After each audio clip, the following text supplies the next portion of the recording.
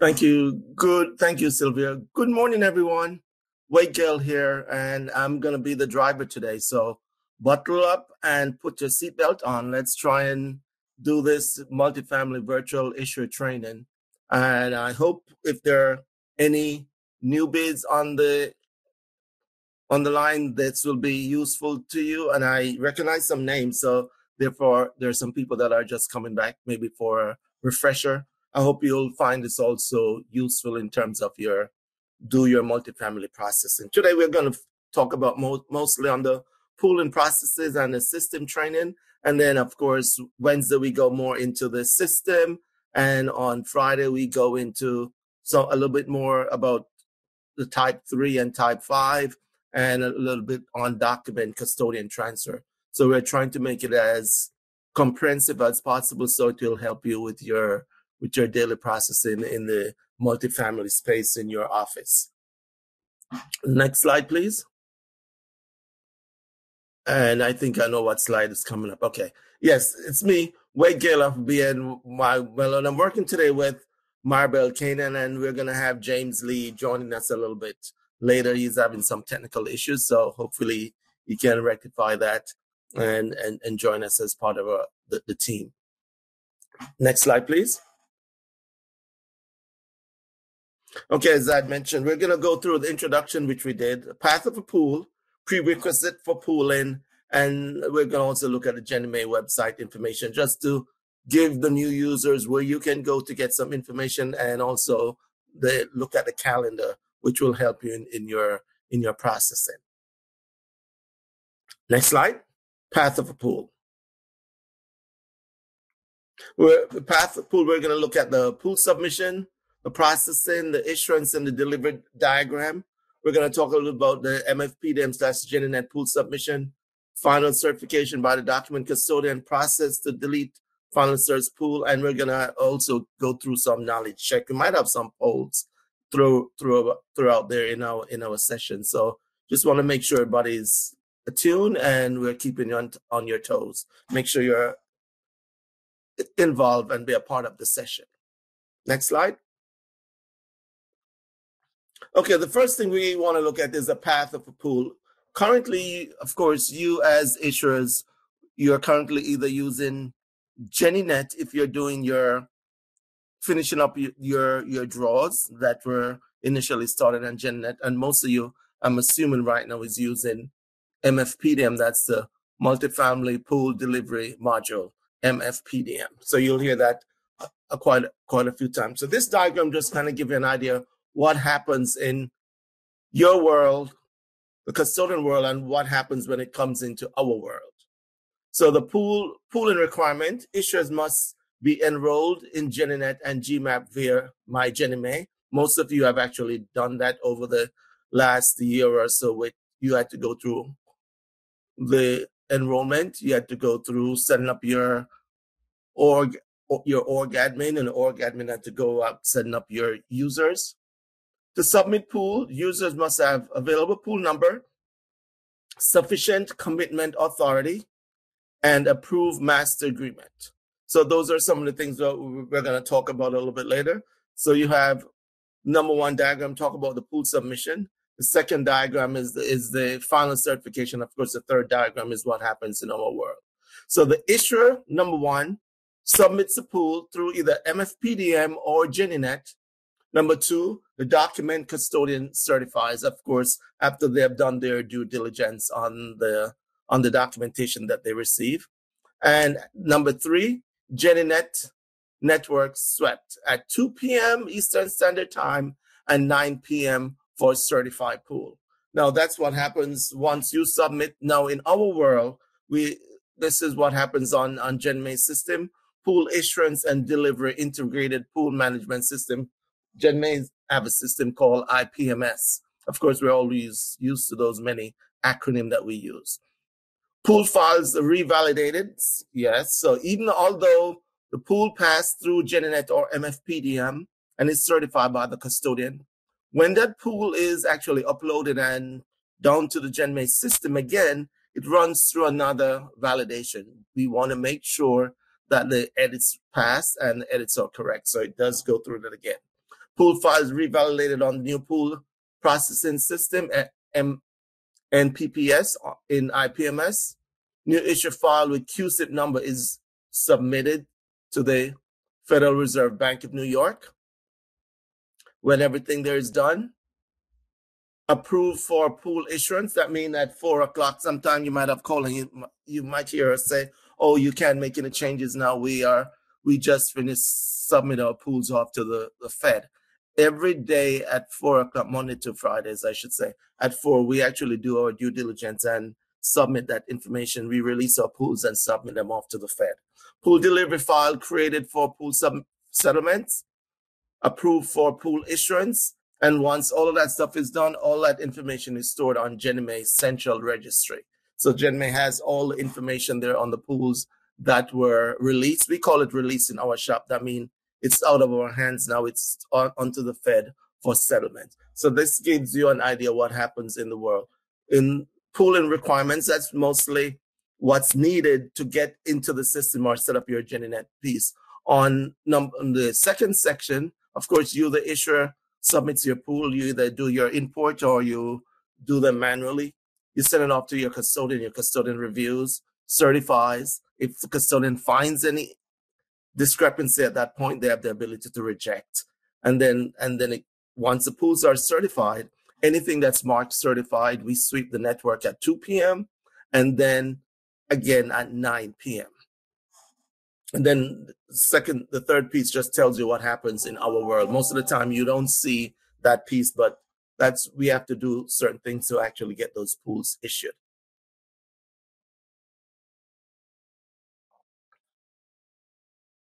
Next slide, please.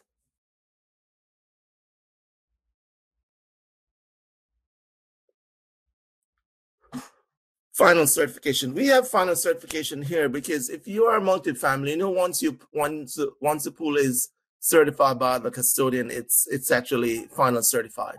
That's why we did that there. If you were coming from a single family world with the Ginnie Mae 1 regular pools like the XSF or MSF, you know that those pools are not initially final certified. They're final certified within 12 months of issuance.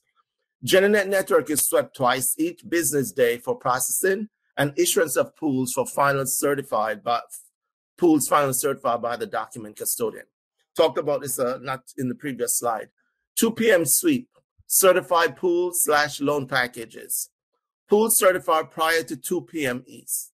Eastern Standard Time will be considered day 1 processing and may be delivered for settlement the next day. So that makes sense. If you came in today and you're processing your pools right now, because you do good multitasking, you're processing your pools and you actually get them out of your office before 2 p.m. and they're certified before 2 p.m. by the custodian, those pools will be a part of the 2 p.m. sweep. So you just want to take that in consideration if you want to get, and for that, that's considered next day processing. So that pool is 1 day processing, I should say. So that pool will be released today and it will be ready for the Fed can make the delivery the next day if your delivery was the next day or whatever day you have there. So that's 1 day processing. And anything that comes in at 2 p.m. is processed and delivered the next day. Then we have the 9 p.m. sweep. 9 p.m. sweep is anything that was certified by the custodian after that 2 p.m. So that's why we do sweep the network twice, 2 p.m. and 9 p.m. Will be considered a 2-day processing and may be delivered for settlement in 2 business days. So if that pool was certified after 2 p.m., we're going to download that pool tonight in our 9 p.m. sweep. It's going to be a part of our work in the morning. We're going to release the pool at 4 p.m. tomorrow. So that's day 1 there up until 4. And then the next day becomes day 2. So that's the difference in the day 2 processing. Anything you get released by you have certified before 2 p.m., that's going to be a part of the 2 p.m. sweep. And that can help you with your settlement because that pool can be settled the next day. But it depends on the Fed will deliver your settlement, your pools according to the settlement date you have on your delivery file. So just be careful of that. Deleting pools after final certification. Just some tips we want to make sure we give the users, because this always come up as part of the processing. Contact the Jenny customer service support group at 1-833 Jenny Help. That's 1-833-466-2435. Pools can only be deleted between the hours of 2 p.m.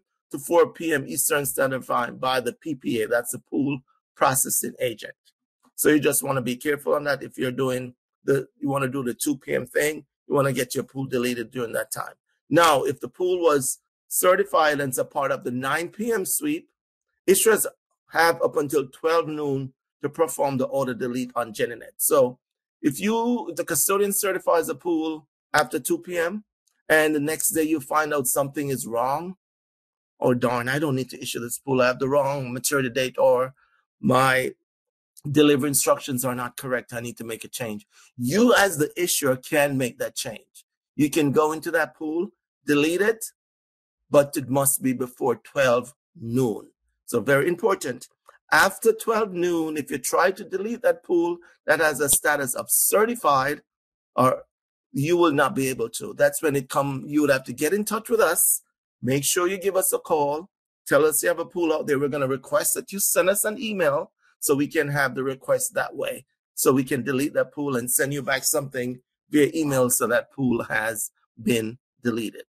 So for those 9 p.m. sweep, the issuer, has the ability to delete that pool up to 12 noon. If that's the case, because you are doing your double checking and you find out something is wrong, you can delete it yourself.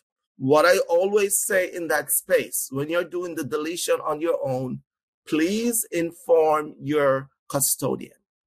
And the reason why I'm saying this, your custodian, the last activity they did on that pool, of course, was to certify pool AB1234XCL. They certify the pool. So in their world, they're moving on. But you found some mistakes that you need to make changes to.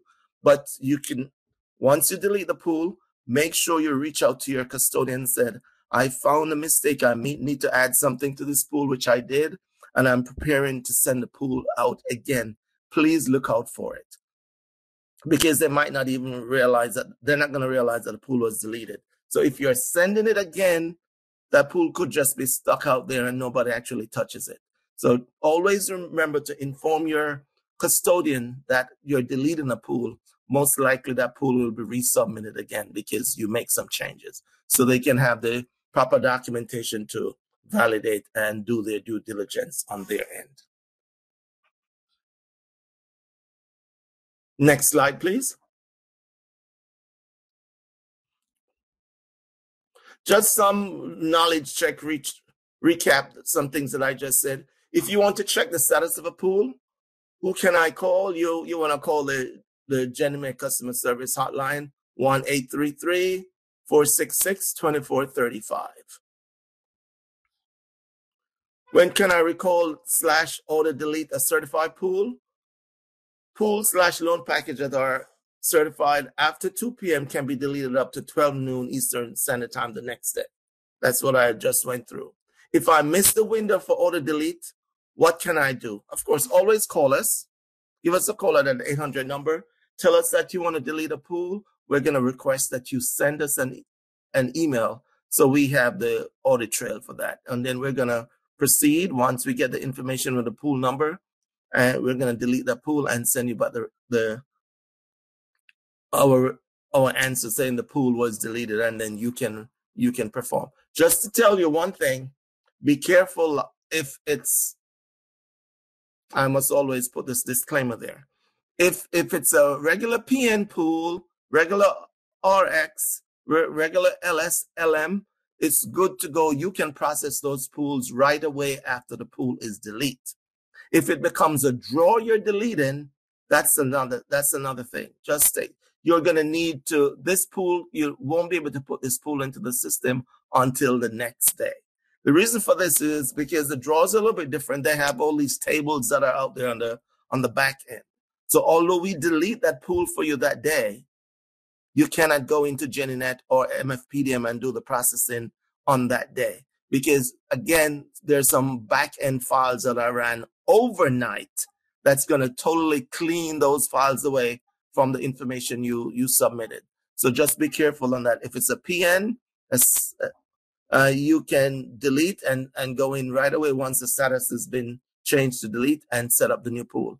If it's a CL, those are going to be a little bit problematic in terms of when you can go back. And we suggest if you call us today, we're going to tell you to go back in tomorrow morning to set up that pool, because we have to do those refresh overnight with the CL or CS tables. So that is something I want you to also keep in mind if you're deleting a CL pool. Oh, great, Mary. I'm glad you have your sound now going. Fantastic. So fine. So now I won't take an offense that I thought you were just tuning me out. So I'm glad you have your sound going now, Mary. Good. Next slide, please. Prerequisites for pooling. That's what we're going to go into next. Maribel, next slide, please. Thank you. We're going to talk about a little bit on the enroll on MGM. When you say MGM there, it means, of course, My Geneme World. There's so many acronyms. If you're a new person coming on board, wish you luck to know all those acronyms. But that's the usual talk around town with Geneme and these acronyms. But there's always in the MBS guide, I think somewhere there's a glossary and it explains some of these things. Request secure ID token, introduction to My Geneme, the MGM portal, master agreements, commitment management, request pool numbers, and knowledge check. This is all we're going to try and cover in this section while going in and out of traffic as we go through this ride. Next slide, please. Introduction to MGM. And of course, if you're a new user, I hope you have actually set up yourself on MGM. If you're a new issuer also, I hope you have actually gone through the process and getting your security, keep on saying that, wait, it's no more security admin, your org admin set up so they can actually set up the users. So this is what it is now. My Geneme is a single gateway to all Geneme system, application, and resources that boosts efficiency for a business partner. The portal provides enhanced security and a single entry point to all approved application for individual users, as well as seamless user registration and access request process for both the user and the approving authority. You have seen that if most of you have actually set up as a org admin, you know that there's a couple things you have to do as an org admin. So you have gone through that process over that. I think we had done all of last year. We were doing onboarding. We did training on onboarding. My Geneme will eventually replace GMAP One and serve as a primary platform for extending information technology capabilities to Geneme community. My Geneme delivers security features which Geneme establish. Of course, if you're currently using My Geneme, you realize that, and if you're using GeniNet, you should be going through My Geneme to access My Geneme. The same thing for MFPDM, and I hope that's what everybody's doing. And we have some of the browsers that we see works best with that world, the My Geneme world. You have the Firefox, Chrome, and Explorer. Access to My Geneme, and of course, everybody should know that https:/my.geneme.gov using any of the browsers above. So that's how you'll get into the system. One of the things that we try to do in this course, and of course the documentation are always out there on Geneme's website, is give you the tools. We are giving you some information, but we're also giving you the resource. So you can use those resources and help you when you're in your office, when you're working from home, wherever most of us are working from now. So we have one of the main user manual there, the My Geneme Organization Administrator Guide. That's if you're a designated administrator. you are given that guide because you need to go through that guide and do the step-by-step process so you can get your users enrolled. Of course, if you're an authorized signer and you are designated a org admin, that's our responsibility at BNY Mellon. We'll send you out an invite. We'll ask you to fill it out, send it back, and we'll give you those functional roles, or those privilege roles, I should say, that make you an org admin. So it's very important to actually read the user manual. And also, if you participated last year in any of those sessions, some of those recordings are still out there on GenMay website on the modernization. So you might just want to take a look at that too. If you have a new org admin coming on board, you have the tools and the resource you can actually give them to be a part of the process for MGM. Next slide, please. Okay, talking about MGM, I mean, you notice there have been some restructuring. It looks a little bit different. The roles are a little bit different, and we just wanted to talk to you about those roles a little bit. Org admins, and you've been hearing org admins. If you are in the old space, you'll hear about security officers or enrollment officers in the GenNet space. Now it's just org admin. The organization admin are privileged users who control system access, assign functional roles, and perform other user management activity. These individuals are responsible for ensuring that the end user at their respective org are provided the appropriate levels of access for their business role with GenMay and for the maintenance of those user accounts, formerly known as security officer and enrollment administrator. Of course, security officers for GBAP and enrollment officers for GenNet. This just kind of give you just a breakdown. There's an operation administrator. Operation administrators are us, or the BNY Mellon team. Per GenMay, we act on behalf of GenMay, so we do some of those functions. The administrator have general oversight of the portal. They can only finalize acknowledgement of the access request and cannot make any changes to the end user's account.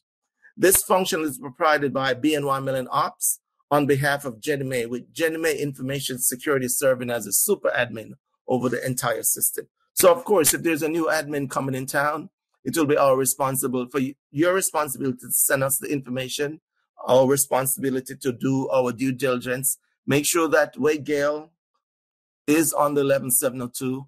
Once that information is checked and verified, we can go into the system and send Wade an invite. We're sending you an invite as an org admin to come on board. Once you get that invite, you're going to fill it out. If you just want to be an org admin, we're going to give you those privilege roles. That means the privilege roles are you are able to set up someone and do the approval.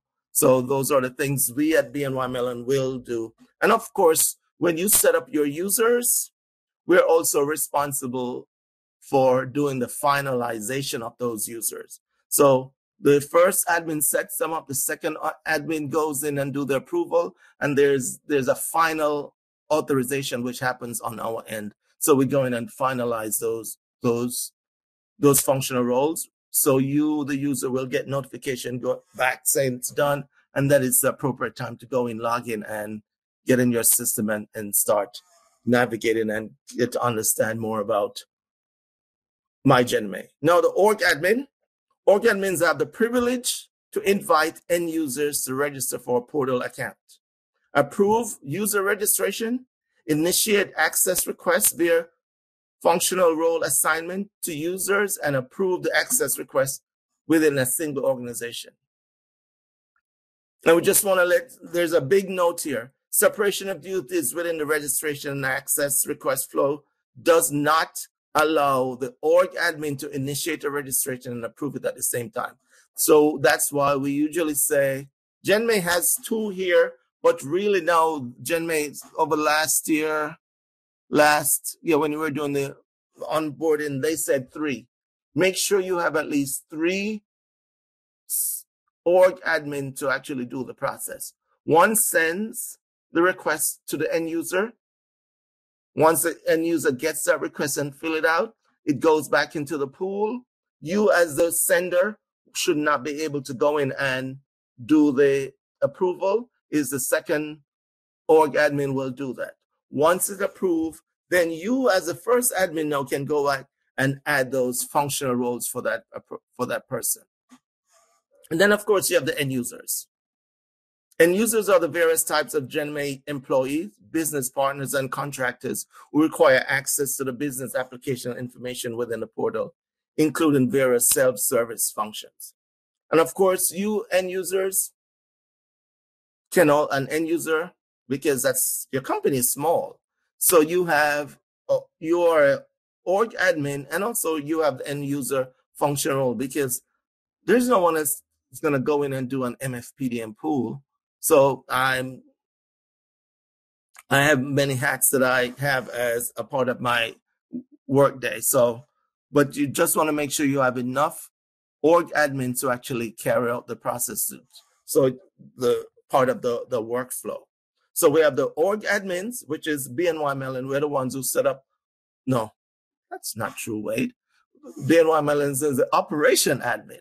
We set up the org admin in your shop, and then the org admin sets up the end users. Next slide, please.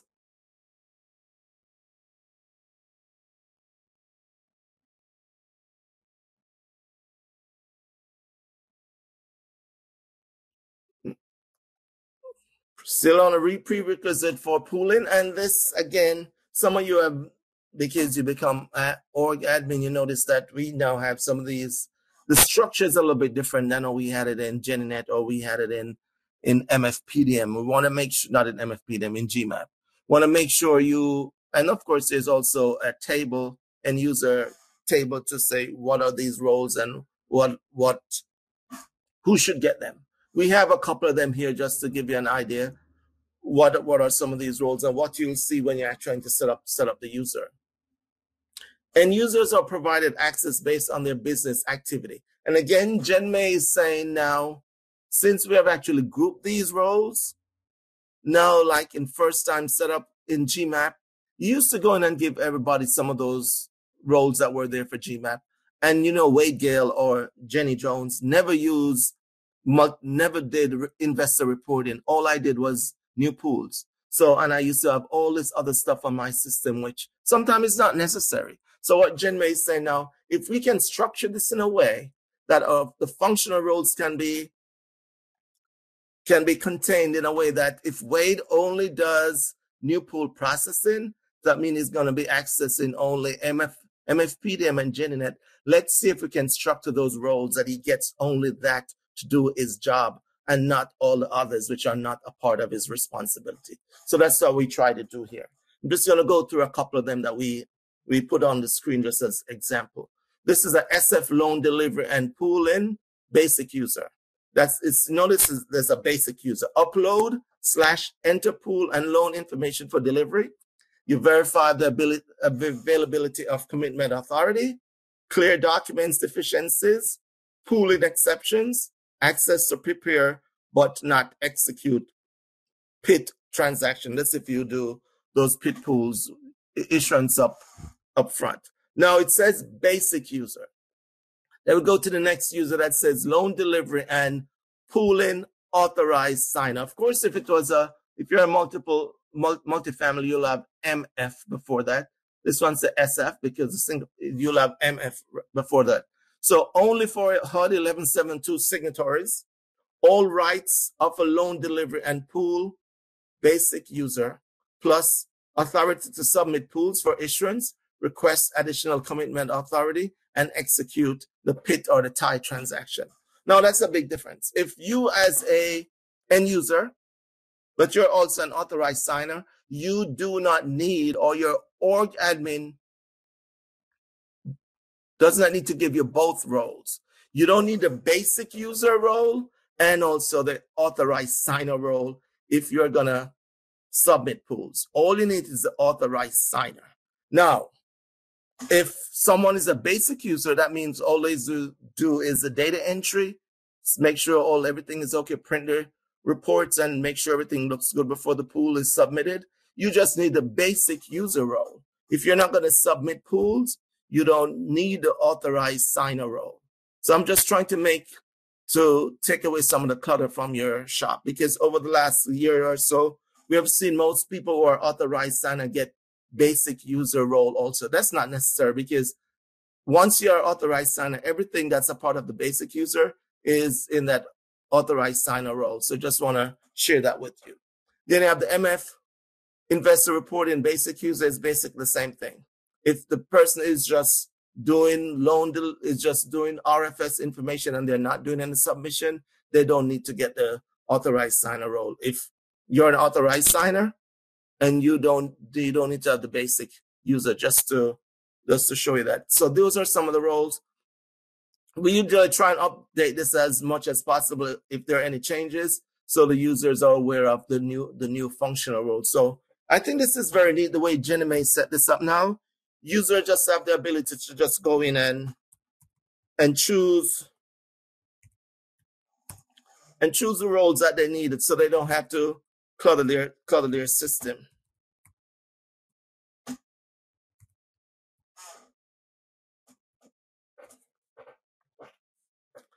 Okay, is there any questions or anything before I move on to slide 13?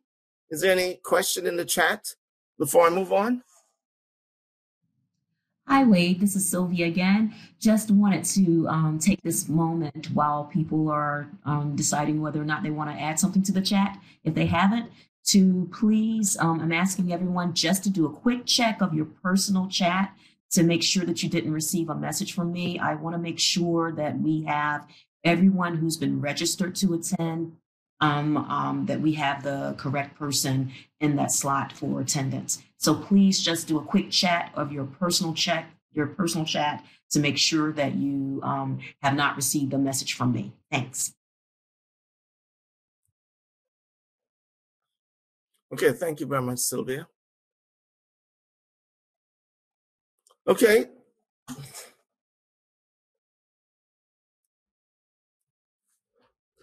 Okay, Maribel, let's turn the corner and get on this street to slide 13. Prerequisite for pooling. These are some of the things that we think you will need to get started. So we try kind of put it on this slide. So if you agree with us, you can always show your hand. If you don't, you can also mention something in the chat. Introduction to MGM, the issuer responsibility. Of course, the first thing that we talk about, you have to enroll as users on the MyGenMA portal with function roles that allow the upload of master agreement.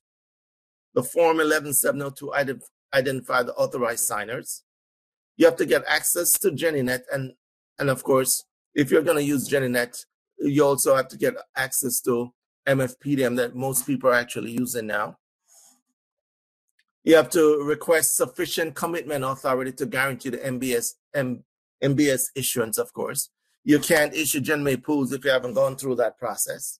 You have to obtain pool numbers. Pool numbers are a very important part of the process.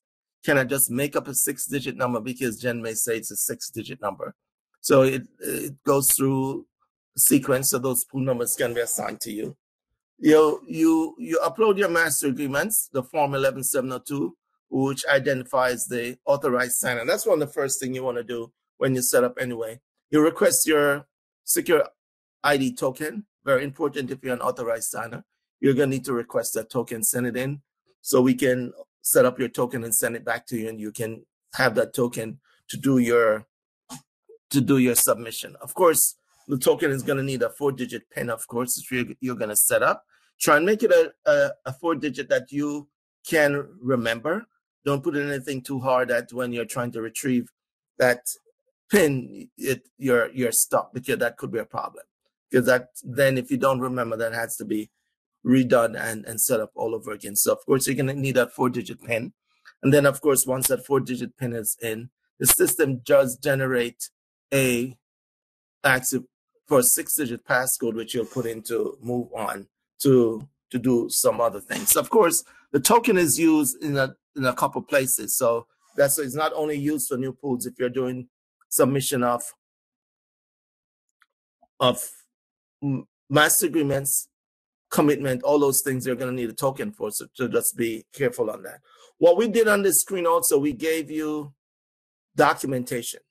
RSA secure quick reference card if you need to know more information on the RSA token. It's always the first time you get in that token or that token file, but people used to say it might be a little bit scary, or you might be used to it already because maybe some other parts of your job you do use that hard token.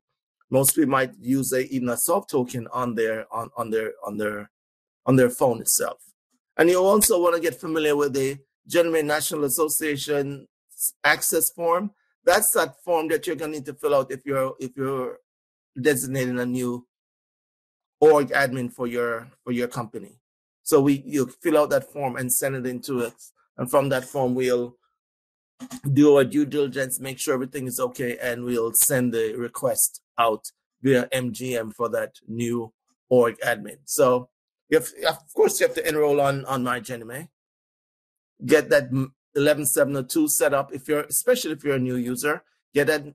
That's the first document you want to send in. 11702, get it approved. Then you go in and set up all the other forms, because you're going to need sufficient commitment authority. You're going to need pool numbers to do all of these things. So you're going to need your RSA token. And again, as part of the process, we try to give you the resources. If sometime you call us, and we'll tell you the information on the phone also, but we're making sure that you can be a little bit independent sometime. You can read the document. Of course, sometime you might read and I'm like, I don't get this. I'm calling Wade and his team. That's fine with us, but we just want to make sure you have some of the information that can help you during your daily process. Next slide, please.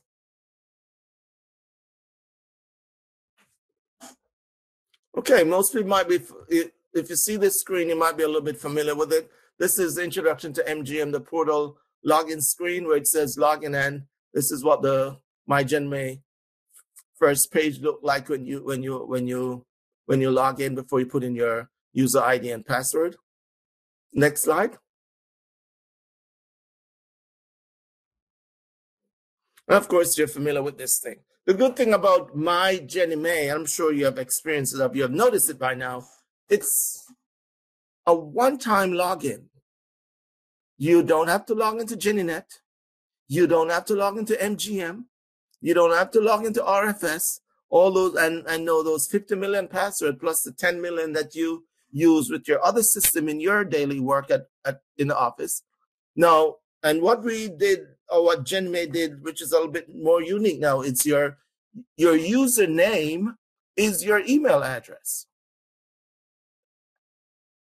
So that's what your username is. That's how you identify. You're not identified anymore by Mary or Wade Gale. You're now identified by your username. That's how you log in. So you put in your username, your password that you have actually created from the direction that the password setup section would give you, and then you click on login.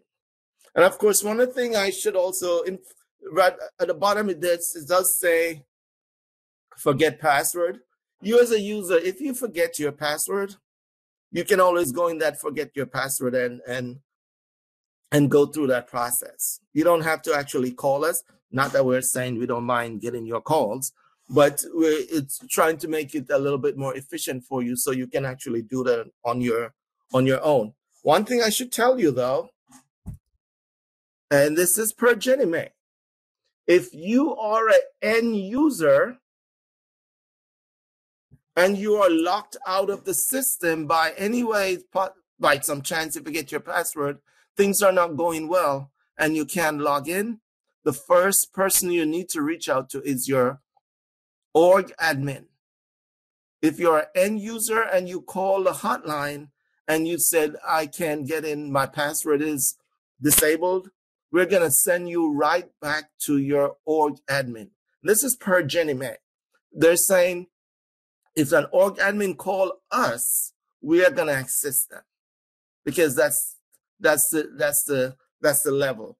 Ops admin assists the org admin. since the org admin accept and is the one who's administrating these end users, is their responsibility to actually, this person is logged out, to try and reset them. So if you, over the year, if you did get call us and to reset your password and we ask you to go back to your org admin, it's not because we don't want to do it. We're just following GenMail's instructions. So all administrative stuff should be done by the org admin. Of course, if there's something that's out of the way and things on the org admin cannot take it on because there might be more than just a login issue, by all means, that's when we would have to take it on. And maybe we would have to maybe do an escalation to our technology team to come to get involved to get you going. But for password reset and those things, if you call us as an end user, we're going to ask you to go back to your account, go back to your org admin to get that reset. Some of the things we hear on the phone, I do not know my org admin. We get that so many times. I do not know who my org admins are. Is my org admin Wade Gale? No. Wade Gale works for BNY Mellon. He's not going to be the org admin. So, and again, end users, know your org admins. And it's we have no problem telling you who your org admins are, so you can actually go to them and get this resolved. And I'm saying, if this is more than the org admin's issue, by all means, you're gonna come back to us, and then we're gonna try and see if we can resolve the issue in terms of setting it up so you can log in. Logging into MyGenMail, the quick reference card, and we try to do that with those little documents instead of giving you the user manual. Those quick reference card help much easier. People remember those things quicker, the little quick tips, instead of actually going through the process and reading the user manual. So make use of those quick reference card. I always say people that are out there on the GenMail's website, maybe for you just download that and put it somewhere on one of your drives and just call that quick reference card MGM. And then if you need anything quickly, you can just go there and see if you get the answer there. If the answer is not there, by all means, then you're going to call that 833 number and speak to one of us or send us an email. Next slide, please. Okay, this is what, of course, when you log in, this is what the dashboard will look like. We're going to go through this a little bit more when we go through some other things. Inside of MyGenMail, the dashboard screen will appear. My dashboard is a landing page that has been tailored for different user type to provide easier access to key information and applications. Now, this is a good part about it, because in your old world, you used to log into JennyNet. That's the I-5, whatever your ID was. In your old world, you used to, if you did new pools and investor reporting, which a lot of people do those things, you log into GMAP with the one of those GMAP ID, I something, and you log in. So right there is 2 logins right there. And then you might have 4 other logins with some of your internal systems. We eliminated all of that now because it's single sign-on. Single sign-on, SSO, single sign-on. So once you sign on with your user ID, which is your email address, and you land on this page, you have other areas to go. There's a section here that would say maybe tools, and then you go to tools and you'll find some other things. You might see RFS there because that's one of the roles you got. You might see JennyNet. You might see MFPDM. So that's easier for you. And you're clicking on that link, and then you're going straight into the program. You are not putting in a password at a time again, because it's your own single sign-on, SSO, one-time login. And I know I've heard from some people, and they said they like this. It makes their life a little bit easier because I don't have to remember all these different passwords. So just my single password, of course, you have that code that you have to also use when you put it in, the one-time PIN, OTP. That's a part of the process too. So this is what your dashboard will look like. Further down on this dashboard, you'll also see certain things like your commitment authority and your pool numbers remaining. So that can help you plan your day in terms of how many commitment how much money do I have? How many pools can I issue? So all those things can help you. How many pool numbers do I still have? Do I need to do another request for other pool numbers? So that dashboard gives you all that comprehensive information. Depends on how it's set up and what are some of the user types you have in yours on your profile. One thing on this page, since I'm here, I don't know if right up here where it says your username, if you're a first-time user, when you click on that, most likely you'll see your issuer number. We're going to ask you to make sure you default your issuer number there. Default your issuer number, because if you come in and you're looking at the screen, you're going to see a screen, it might be blank, and you might get an error message. And the first thing when you call us, we're going to ask you, did you default your issuer number? You're going to say no. We're going to instruct you to do that. And then you're going to say, oh, Eureka, there's my page. It looks, everything is okay now. I can see my issuer number. I can see my name. So the first thing when you get in on this page, and it's the first time user, go up to there and click on that area that has the avatar. Maybe I might have a picture there of yourself. And if you see a 4-digit issuer number there, click into it so it can update and populate that information. So your dashboard will look much better. That's one of the first tip I want to give the new users if you're logging in for the first time. Make sure you click your default issuer number from that avatar area right there. Next slide, please.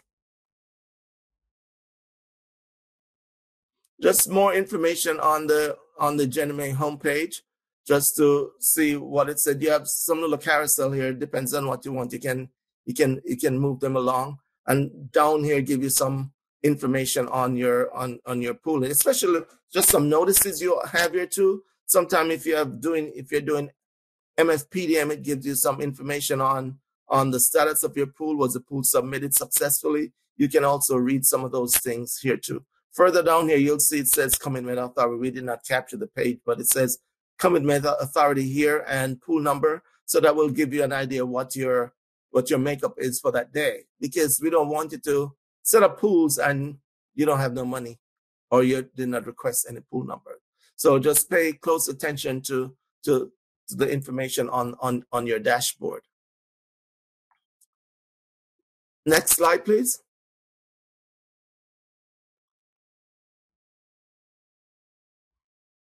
Okay, so we have talked about my GenMA. We have talked about what's needed. I know we are getting into some of the application that's needed in order to work this process. First one we have here is the accessing the Master Agreement Management System. That's MAMS. You might hear the word MAMS via MGM.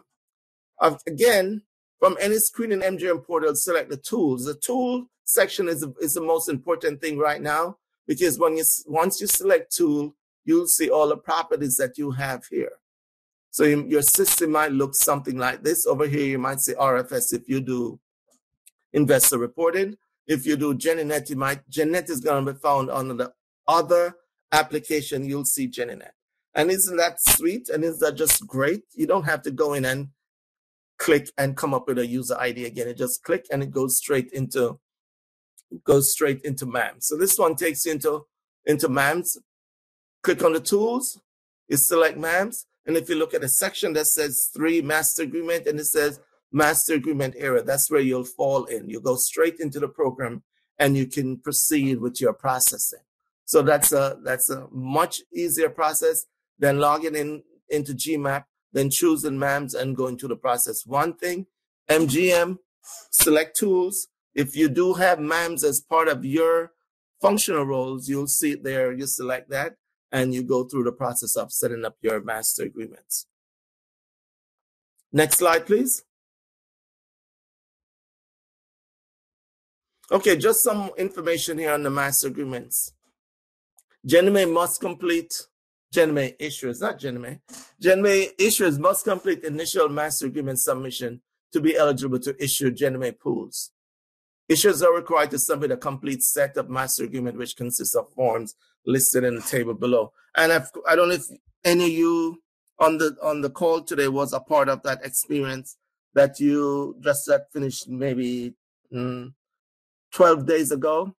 you had to have your master agreements in by 6:30 because Gen had extended the time, and now there's no for renewals of 2020. So right now you can't renew anything. If you miss it, you'll have to end up setting up all your forms all over again. Let's look at some of the forms that's needed in the master agreement. We have the HUD form 11702. That's the resolution of board of directors and certified authorized signer. You, as a user, as the company, put on there, these are the people that are authorized to do work for us on behalf of Jenny Mae. So you'll have the names there and their title. Then you had the HUD 11703-2, the master agreement for participation accounting. And the form is there because it's one of the requirements, but it might not be a required form for you if as a multifamily. That's if you're in the HMBS program, that's one of the forms you will actually need. You have the HUD 11707, that's the master subservice agreement. Master servicing agreement, that of course, you have to fill that out if you have sub-servicers, and if you're even servicing on your own, you need to fill that out also. HUD 11709, master agreement for services, P&I custodial account, very important because you're going to need those P&I account as part of your new pool processing. Then you have the 11709A, your ACH debit authorization, and this form does not require renewal. I notice on a yearly basis, I'll see people send it in, but there were no changes. So if there are no changes to your account, well, you don't need to, that form should not even be showing up for renewal anyway. But if you do it, it's going to come in and just replicate what's already on the system. So if it's not a renewal form, only time you need to submit an 11709A if you're changing your accounts. If you don't have your GenMay 1 or your GenMay 2 accounts, if you're changing those, then you need to submit a new form. But if the same form accounts you're using for the coming year, you don't need to submit that form again, actually. HUD 11715, that's the master custodial agreement. And of course, if you're out there in the space now, a lot of people are making some changes to their custodial account because they might have been using BNY Mellon, and BNY Mellon is getting out of the business. I think they have until August, sometime next month, to finish all their due diligence for Jenny Mae and the issuer. So you might have gone through creating a new form because you're now using a new custodian because it was BNY Mellon before. And then you had the HUD 11720, that's your master agreement for subservicer, escrow custodial account. So that's another form or accounts that's needed when you're doing your new pool processing.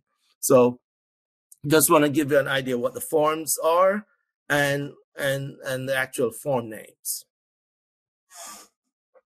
Okay, if I'm talking a little bit too much, someone can ask a question and I'm willing to help you. But if not, I'm just going to move on. Maribel, can we go to slide 20?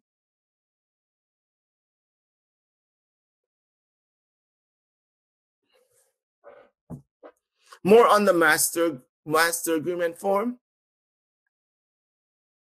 And then here we have a master agreement management system, the MAMS guide.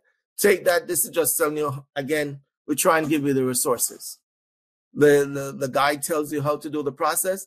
The MAMS quick reference card, again, we have the guide, but we have a quick reference card that provides a procedure and information for the topics on how to create a form, how to print your agreement, how to upload and import the complete form, search and view the forms, and the submission center. We have the submission center there because you have to set up your form and actually submit them to either BNY Mellon. If you have a subservicer, you have to send certain form to the subservicer, so they have to sign off on them.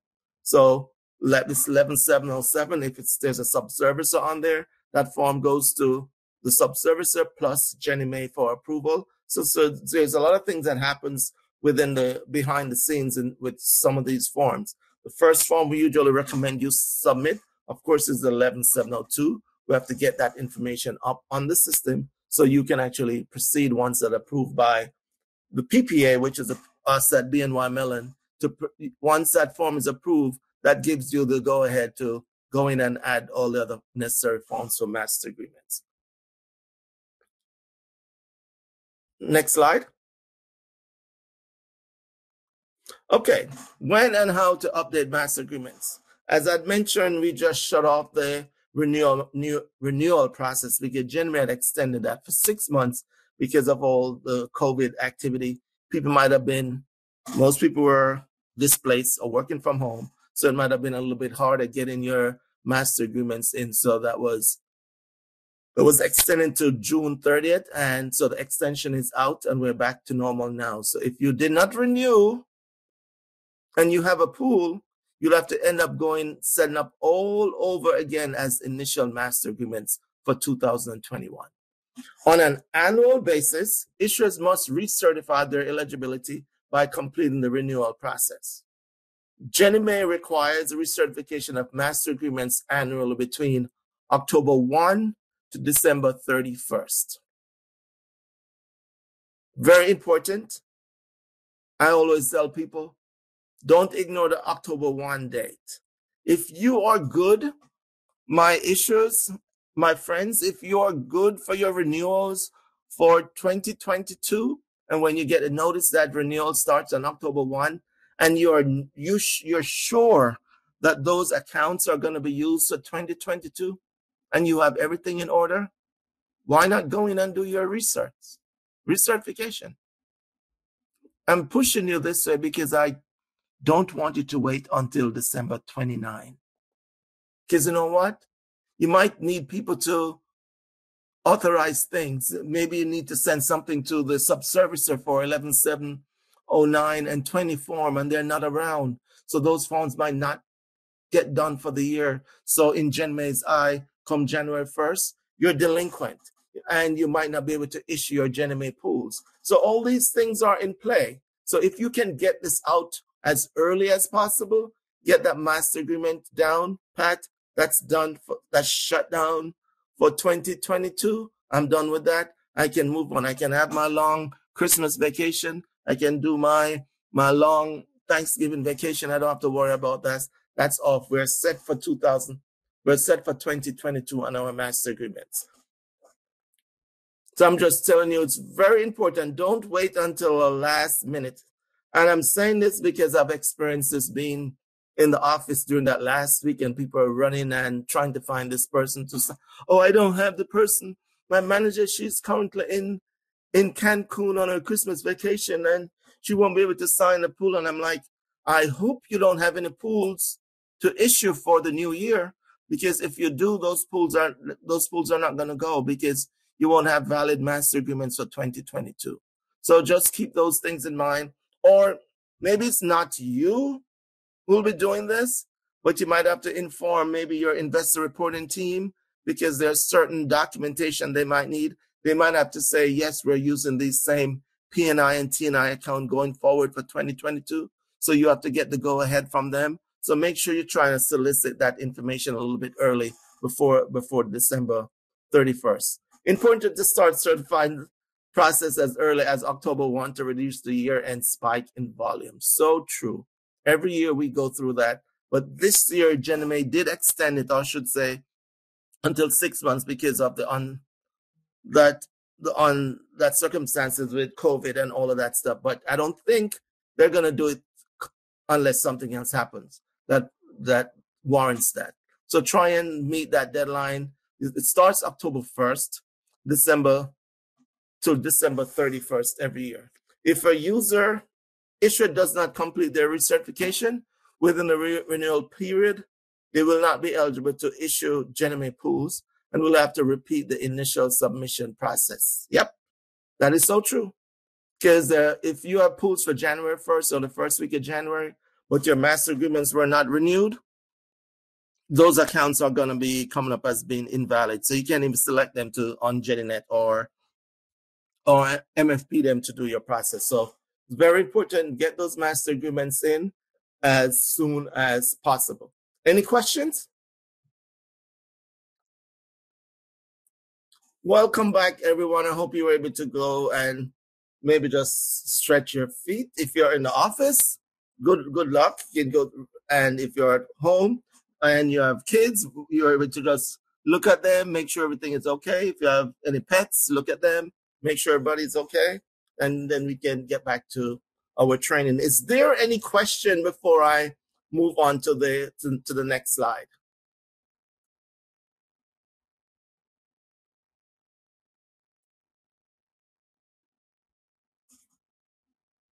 And let me just say good morning and hello to our account executive. I think we have two. Is there anything from Jennifer or Patrick on the line? Do you guys want to say anything? I know I'm putting you on the spot, but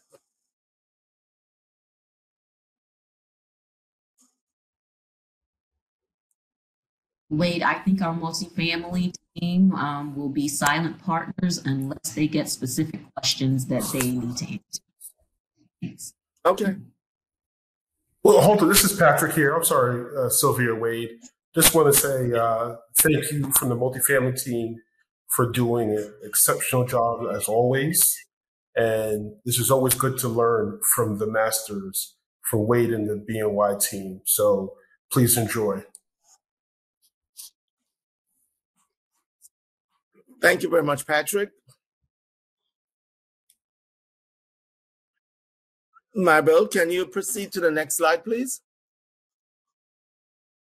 Good. Okay, thank you very much. We talked about MAMs. Now we're going to talk about the commitment management piece. And again, we're trying to build up, these are the prerequisites, make sure we have all the information, all the data elements so we can actually start doing our pools. So accessing commitment management via MGM again. It's from any screen in the MGM portal. You select the tools drop down at the top of the screen. Always going to see the tool there. You're going to see the application called CM, Commitment Management. And again, I tell you that everything is an acronym name, so you have to be familiar with these programs. And then number 3, select commitment management. Of course, this is where you go in and do your commitment, request commitment from Jenny Mae. So this is what the screen will look like when you start on the first page of MGM tools.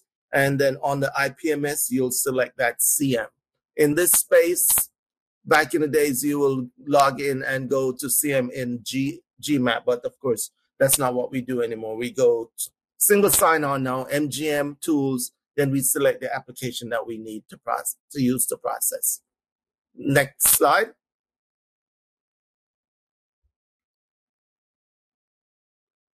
And again, this is the commitment authority CA request. An issuer must comply with Jenny Mae's eligibility requirement and have sufficient commitment authority available to successfully issue Jenny Mae securities.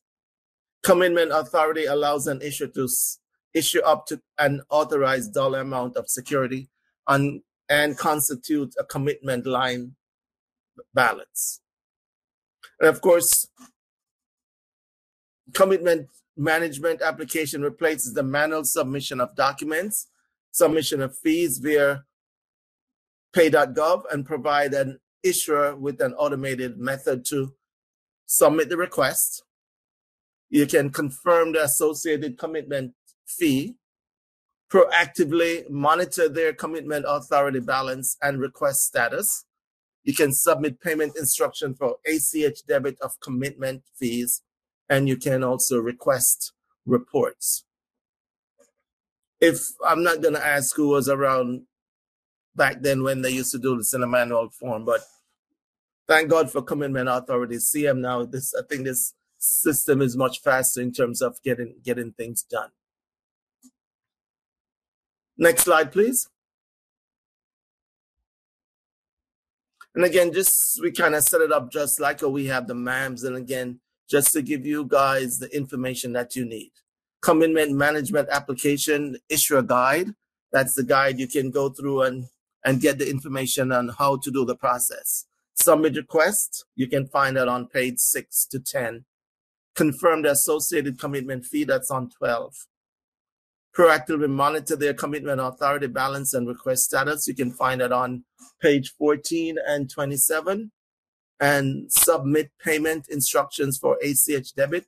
You can find it on 10.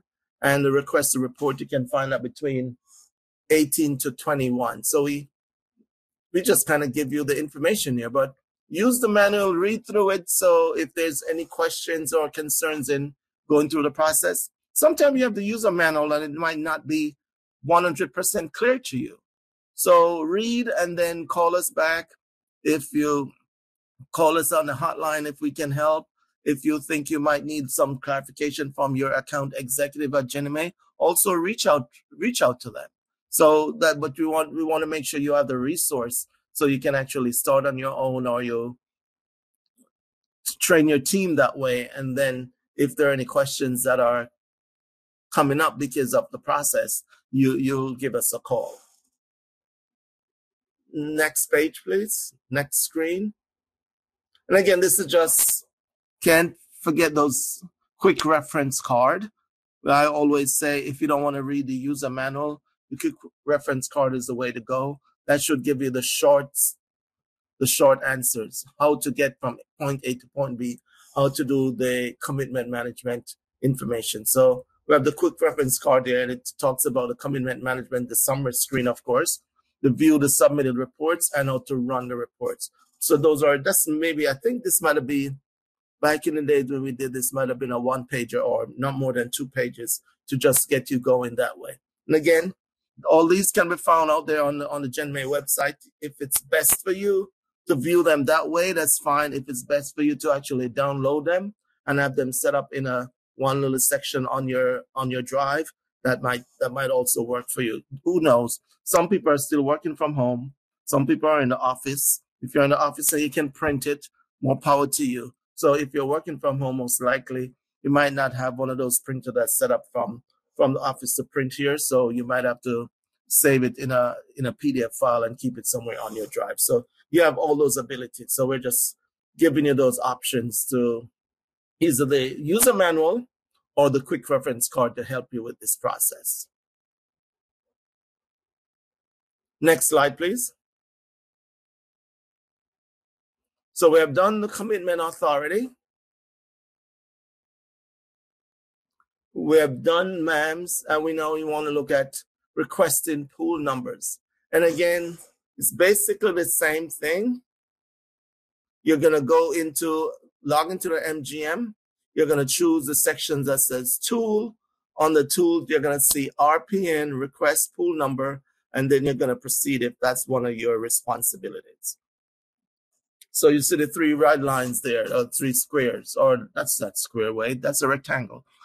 3 rectangle there, the one that says tools, the next one on the IPM says RPN, and the number 3 says request, select request pool number screen, and you see that's what's highlighted there. So that's easy. You're in the system, no more logging into GMAP and go through that. Once you do this, it takes you right to the area that you want. SOS, single sign-on, one SSO, single sign-on. SSO, not SOS. SOS is something else. But single sign-on, and you get right into the program and you can do your work much more efficiently that way. Next slide, please. Most of these slides are set up basically to show you that the information is there and how you can get them. Request pool number is an application that Ginnie Mae Issuer use to request pool numbers. Duh, that's quite obvious. It replaces the current paper form 11700 letter of transmittal for commitment authority and or pool numbers. Now, if anybody's still using that form or remember that form, you're old school. In the request pool number application, issuers have the ability to perform the following procedures. And of course, we have the request pool number application issuer guide for you. You can enter the request, tells you from the guide what page you'll see that. You can view the available pool numbers in the queue. You can submit override requests to Ginnie Mae account executive for additional pool numbers. You can view the status report. You can request and download the report, and you can receive real-time approval of requests. And of course, all the page numbers are here. If whichever one of these tasks you want to go to, the page number is here for you to actually find it on the user guide. Next slide, please. And again, We always tell you guys we have that quick reference card that provide the quick how to do it much quicker than actually reading through the guide. The reference card mentioned stuff about the RPN summary screen. We talked about the how to request the pool number, how to download the number, view the status of the pool numbers, and also run reports. So that's what the quick reference card give you. And again, you can always print this. You can always save this to somewhere on your hard drive, whichever works best for you in your shop. Next slide, please.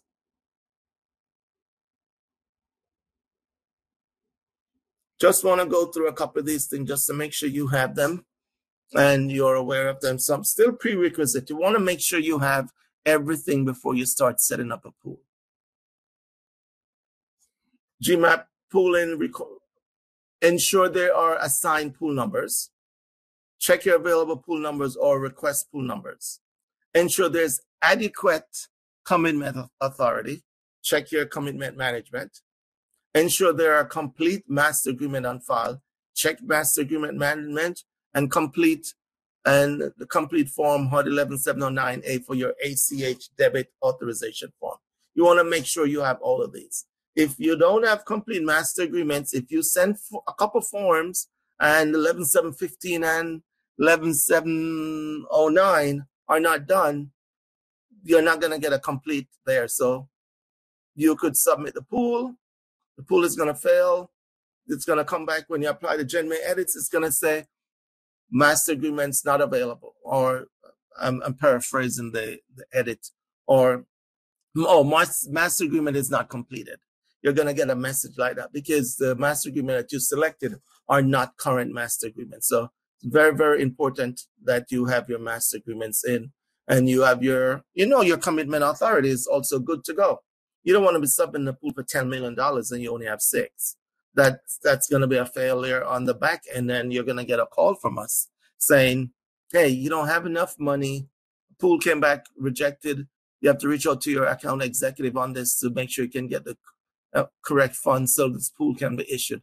And stuff like that. If that's not done, what that does in the process, it delays other things because you might have already set up your pool with your investor for delivery on such and such day.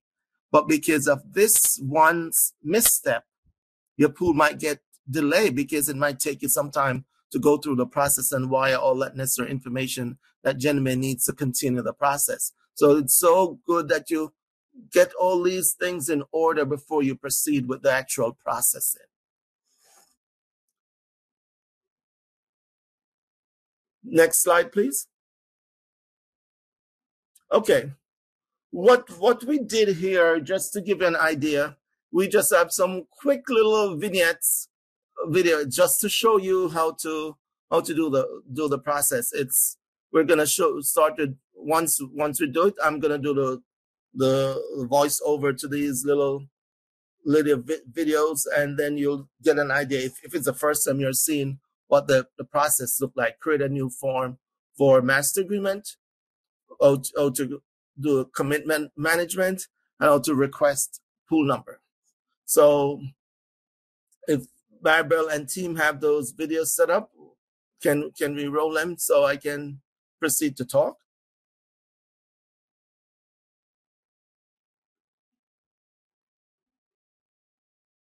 Wait, are we doing we're doing master agreements first, right? MAMs, correct? Yes, sir. Okay. I'll pull it up right now. Bear with me.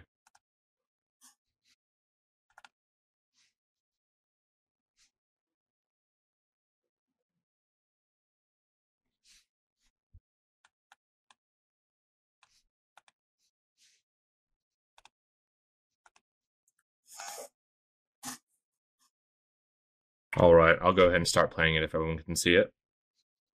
Yes.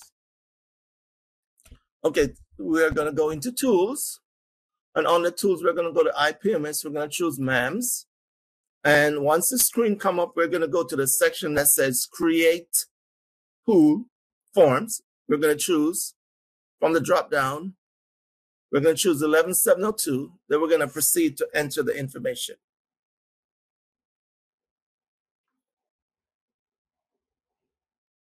We're going to enter the secretary's name.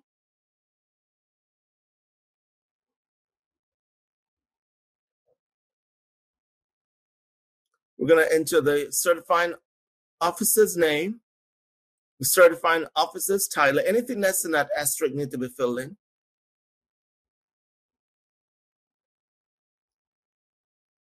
We're going to go down and put in the address, city, state, and zip. Just a little quick reference of how to do it. Select the state and the date. Of course, you know, a date is a little bit outdated because we did this video sometime in May, so just don't pay any attention to the date. It's just real time. It's, of course, it will be a real time date. Once that's done, you replace existing. We're going to say no because we're not replacing. We're setting up new names. So we're going to just put in the person's name, middle name, if there's one, last name, and title. Once that's done, we're going to click as on choose a file. Now, this file is, of course, a file that's already signed. We're going to sign that signed form. You're going to upload the form. Once the form has been uploaded, it's going to save as draft. Save as draft.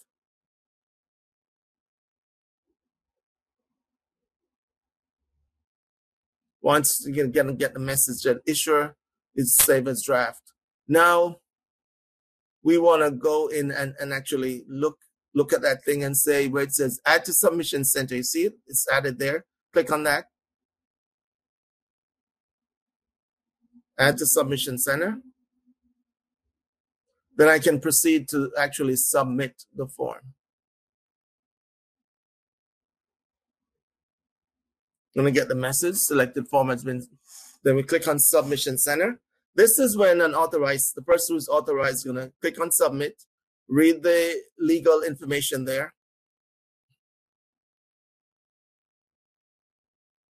And we're going to click on accept and submit the form.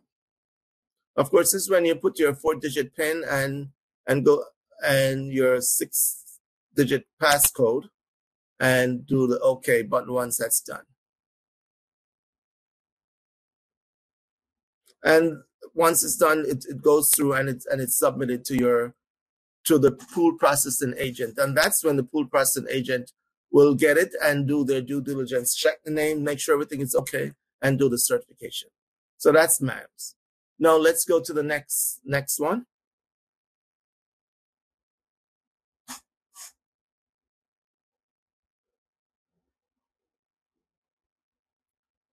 Going to go through the same thing that we showed you in those screens. We're going to go to tools again. This time we're going to select on the M. We're going to select CM. And we're going to click on request commitment. We're going to select the type. We're going to put in the request amount. Once that amount is in, it's also going to generate a commitment fee. You'll see the amount there. You put in your ACH routing number. You enter the number again you enter the account this time. You're going to put in the verification of the account again. Once it's done, you want to make sure you read Jenny Mae's disclaimer there before you proceed. And you're going to submit the request. Therefore, you just have a little information coming up before you actually submit if you're okay. If you're okay with that, you click on OK. And that, of course, you're going to put in your token information, 4-digit PIN and 6-digit passcode, and submit off to your AE. Though the one more to go is a pool number. Request pool numbers.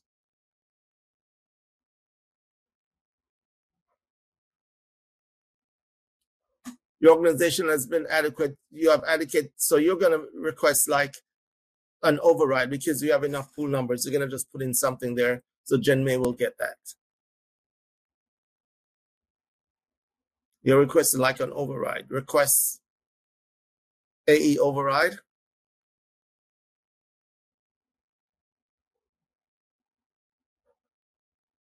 Request is in process. Please contact your AE if you have any questions. And this, the reason we did this right here,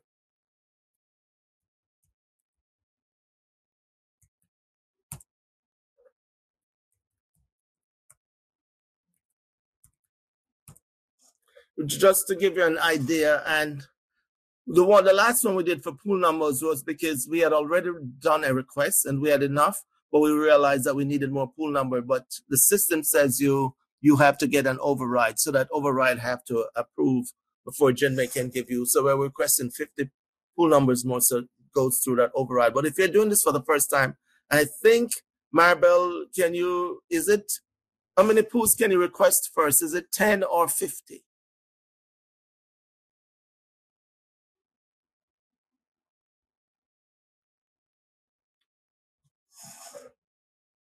I'm guessing Maribel is here, but she's not here.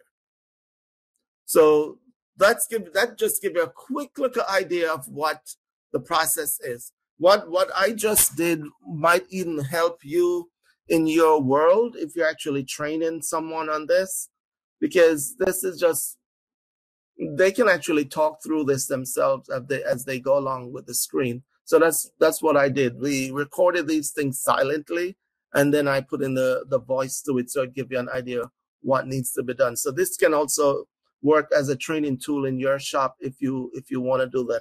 I know Jen May did say that these sessions is going to be available on their website, so that could be something you can use, or if you find it useful, you can always record this on your own if that makes sense also.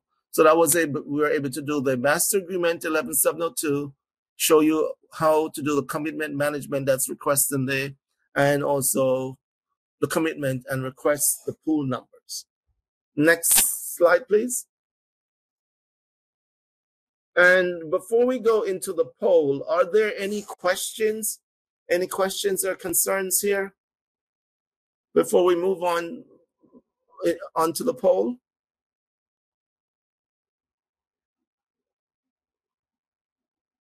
Before we do the poll, I just want to say a couple of things about, I mentioned it a little bit earlier, but just want to mention it again. On the pool number, make sure you have the correct pool number. When you request those pool numbers, I'm just going to use this as an example. If you request 10 pool numbers and you have actually used those 10, and you just decided, you know what, I requested 10 and it ended with 997. So of course my next number is going to be 998. No, because you know what?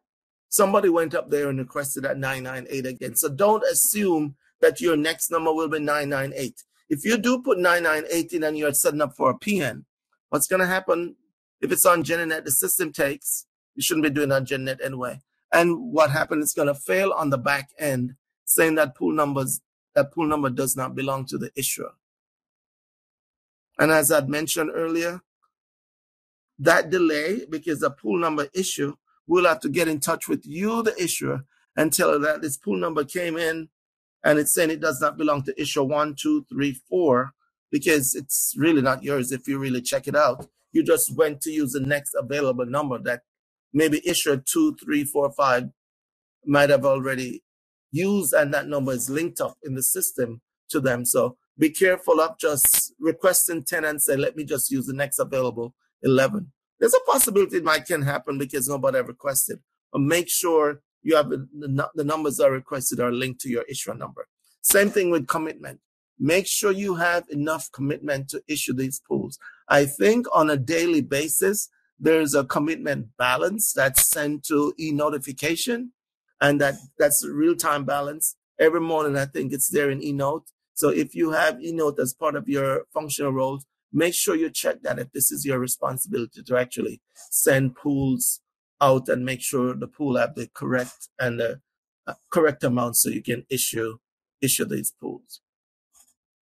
Okay, we have a poll. I guess this is a poll just to see some of the things that we talked about. If it's still registered and you're able to answer the polling question correctly. Okay, who's going to run the poll? Okay, our first question. Pool numbers must be requested after the pool is submitted. Is that a true statement or is that a false statement?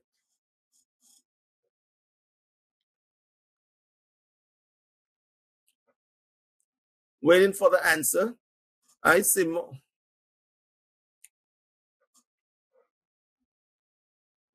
Listen, I'm going to read it again. Pool numbers must be requested after the pool is submitted. Is that a true or a false? False. Yeah, answer on the chat. The person, what you're giving the answers out.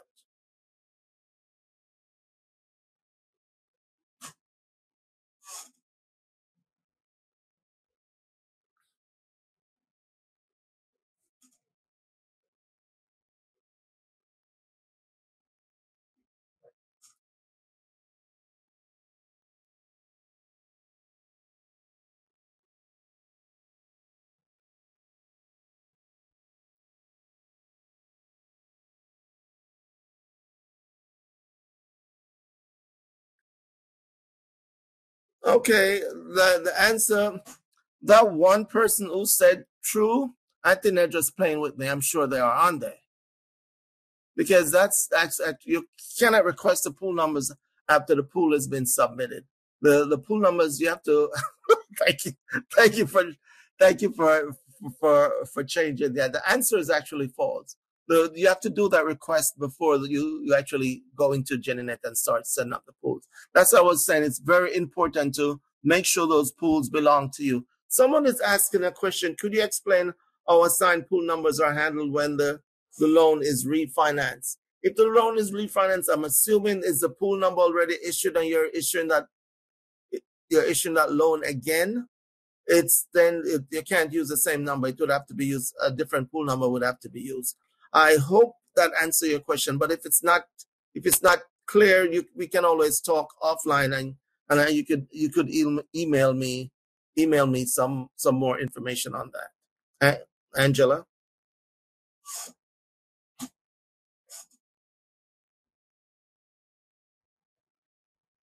Angela, are you saying my answer is false or the answer to the question is false?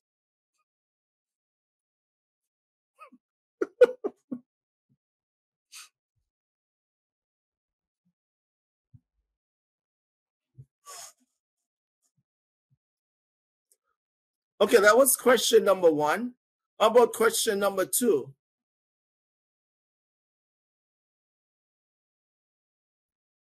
This is like a trick question. Where do we go to submit your master agreement? Okay. We have GMAP, we have GennyNet, and we have My GennyMay portal.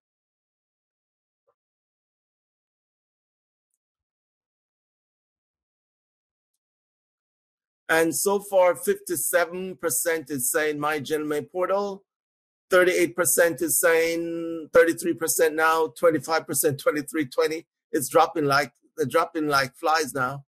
18% is still saying GMAP. No one is saying GennyNet. No one is giving a no vote. So the reason why we did this one like that is because no one actually log in and say we're going into GMAP anymore to do any transmission. So our preferred answer is My GennyMay portal, because that's the vehicle now to go into tools and choose on the IPMS. You will choose master agreement. So the answer is actually GMAP, My GennyMay portal. So the 19 people who took part in this, I really appreciate that. I need to convince 2 people because they're still saying GMAP. but the answer is actually, and one person retreated. So I'm waiting for the other to do the same, if they agree with me though. And they refuse to, but it's all good. It's always, you can agree to disagree sometime, but the answer is my Genime portal is the correct answer that we were looking for. Okay, number 3. An RSA token is required to submit your request for commitment.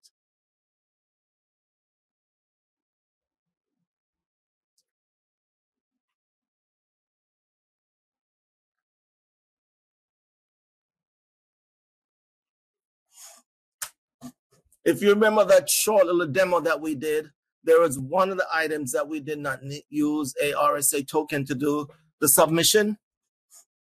So which one was it? Was it MAMS? Was it commitment authority? Or was it request pool numbers? An RSA token is required to submit your request for commitment authority. I hope I did not convince that the person. Good. The answer is actually true. An RSA token is needed for commitment authority. It's not needed for request pool numbers to do the token. So thank you for your participation in our poll. We just wanted to make sure some of the stuff that we talked about, we were able to put in there. So just want to find out if people are still following with us in terms of our presentation. Any questions? And Angela, if I need to answer, if you need to get more information on your answer, please let me know I'll put my email in the chat a little later before we finish the session. So thank you very much for your participation on our poll. The next slide, Maribel. Genime website information. The reason why I put this here is just to give you issuers a little chat. You want to use that Genime website as that's should be your best friend, because all the information is out there. There's a section there I wanted to concentrate on where it says issuer tools. You have multiple issuer pool number. Of course, it doesn't apply to you multifamily users here, but if you do the other pool types, you have the pool date calendar, the approved issuer directory, IOPP, PIT, ARMS index, and unclaimed fund search. I'm just giving you some of the resources that you have can help you out. What I want to concentrate is what's on the next slide. Maribel, next slide, please. Thank you very much. Is a pool dates calendar. And this somehow will help you in your planning. We didn't capture every one of the dates on the calendar, but it has the dates on for your RPB, for your investor reporting. You have your dates for your new pools. When is the last day you can submit a new pool? That will help you, so you don't want to submit something that we're not going to be able to certify for the month of July. So you want to use those dates to your advantage for your new pool processing and also for your investor reporting part of your process. So I just wanted to show you that pool date calendar that I think can help you plan your day and know when your securities are going to be ready. So you'll be in line with your custodian, when to send it to your custodian. So you're in line with your investors, when the Fed will make the delivery. So all of those things you can have in line. If you need to share this with your investor reporting team, they might know it already, not the ones who actually do the work, just the one who prepare the stuff so you can actually do the monthly processing, or your new pool processing people. You can share this calendar with them. It's out there on the Genime website. Use the website, use the MBS guide, use a section that have to deal with multifamily pool, the draws, the permanent part of it. Use that. Use us at BNY Mellon in terms of the application. If you get stuck somewhere, don't hesitate to give us a call. Use your get information from your account executive, use their expertise. They on the GenMA policy part of it, they're more averse on the policy piece. If it's an application piece, they might say, let's reach out to the hotline so we can walk you through that. So use us, use the resources, and try and make your life a little bit easier in actually planning the session. This is our first piece of training with the pool and the requisite just to get you started. Tomorrow, what we're hoping to do is go a little bit more deeper into new pool processing. It will be a tape that was presented in January. We haven't done a brand new tape yet, but we're trying to just to give you an idea when we introduce some new features. So we'll go through that tomorrow as part of our new pool processing segment. So is there any questions or concerns now before I turn it over to Sylvia? Any questions? Anything that I said that just, what did Wade Gale just say? That went over my head. So, and you wanna share anything with me? Let me put I said I was gonna put my email address here.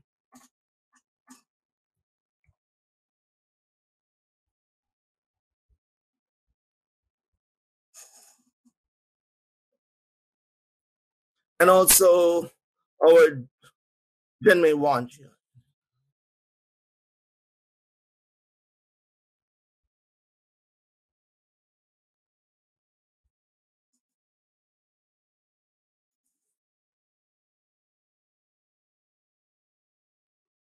Anything on GenNet? Of course, just to let you know, if you're still using GenNet, you should only be using GenNet if you're finishing up those draws, these type 3s or type 5s.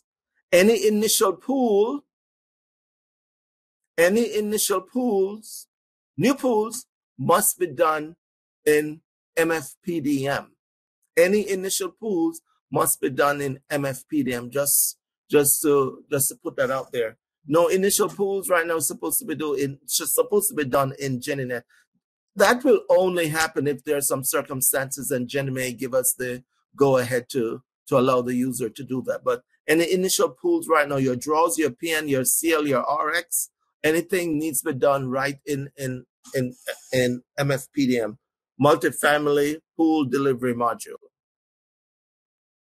Again, I'm going to ask any questions or concerns before I turn it over to Sylvia.